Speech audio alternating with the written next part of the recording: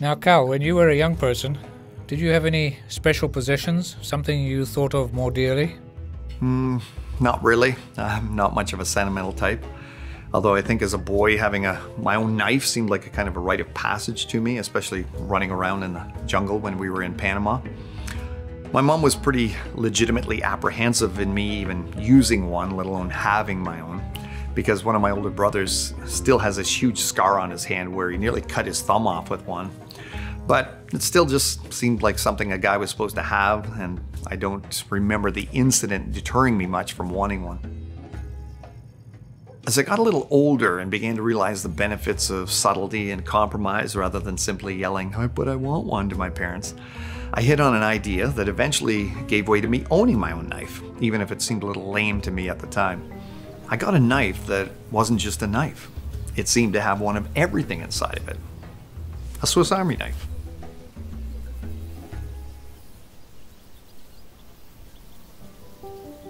Originally adapted from knives used by Swiss soldiers in 1886, there are now hundreds of makes and models of these types of knives designed for specific users.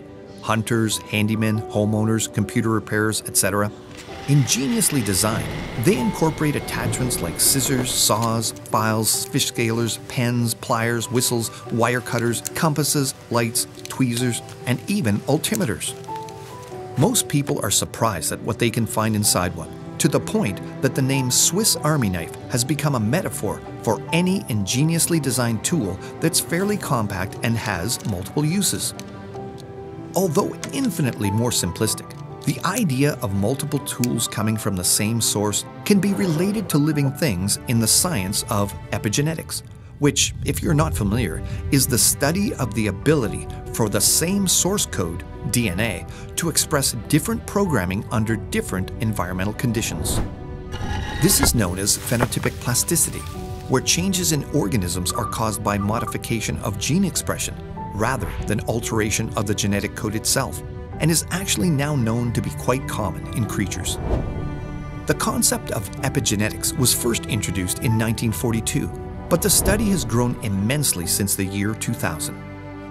It has taught us a great deal about how genetic information that was previously inactive can be brought online, so to speak, without a change in the DNA of the creature involved.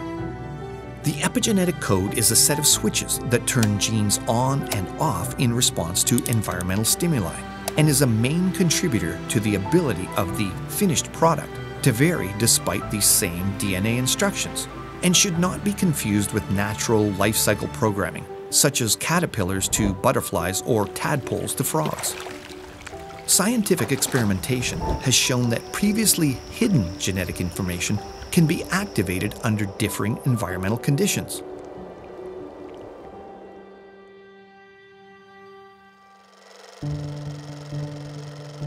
A great example of this is in grasshoppers and locusts.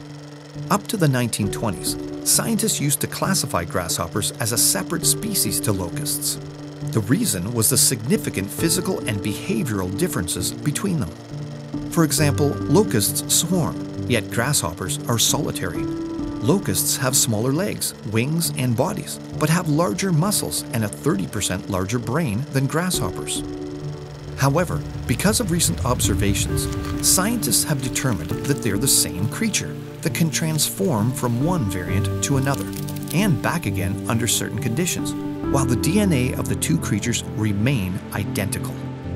Similar to how the fictional comic book character, the Incredible Hulk, transforms from mild-mannered scientist Dr. Bruce Banner into the rampaging green monster known as the Hulk under duress, grasshoppers also undergo a transformation under certain, laboratory reproducible, circumstances, and exhibit a sort of Jekyll to Hyde transformation that is truly startling. According to a Scientific American article, serotonin seems to be the spark.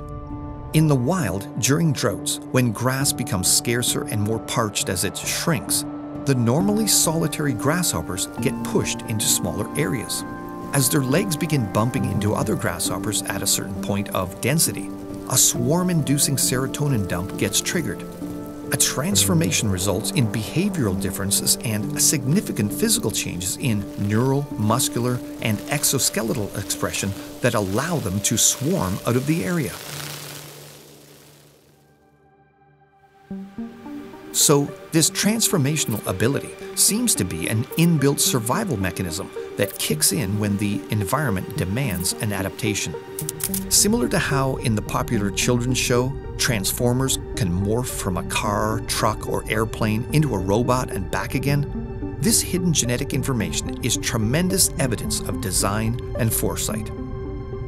Obviously, if grasshoppers in a drought situation did not already have the ability to transform, they would perish before they could ever have evolved it. But what adaptation pressure or survival benefit is there to having an ability you don't yet need? So obvious are these challenges to the story of naturalistic origins that some evolutionists have been speaking about it as if it had a mind that could account for such pre-planning and forethought. Evolution may be more intelligent than we thought, according to researchers. In a new article, the authors make the case that evolution is able to learn from previous experience, which could provide a better explanation of how evolution by natural selection produces such apparently intelligent designs. And such statements reveal that far from being scientific, these ideas are simply imaginations.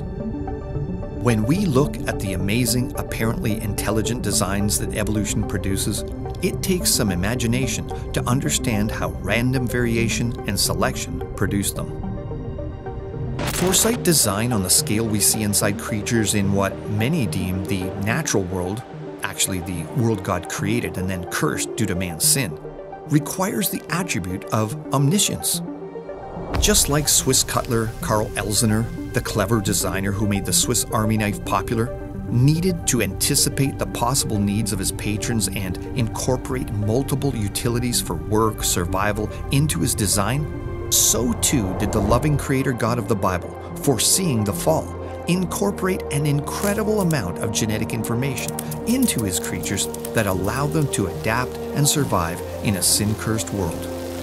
All the more confirmation that the beasts, they will teach you, the birds of the heavens, they will tell you, the bushes of the earth and the fish of the sea will declare to you, the hand of the Lord has done this. Job 12, verses 7 to 9. How could a no-mind process, like the story of evolution, account for the pre-planning required for producing genetic information that wasn't yet needed?